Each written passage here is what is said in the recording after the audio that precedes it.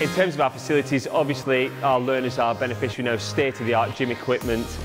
We have a 4G pitch that we utilise heavily for the learners that allows us to compete in national and regional cups with the Association of Colleges. You know for a fact the teachers are going to give their all for you. They're going to help you when when you're struggling with work, and I'd say the facilities are really good to help you in that learning environment, no matter what course you do.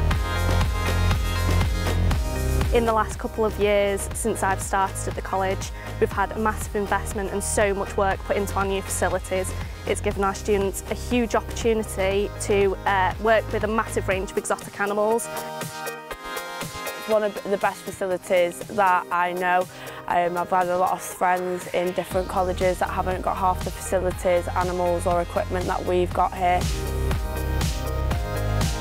I don't want to go home. Like, I'll come into college and it gets to the point of where students want to go home. I don't. You know, you can, if you've done all your work and you've got the opportunity to go home, you don't. You go and play with the animals until you actually do have to go home.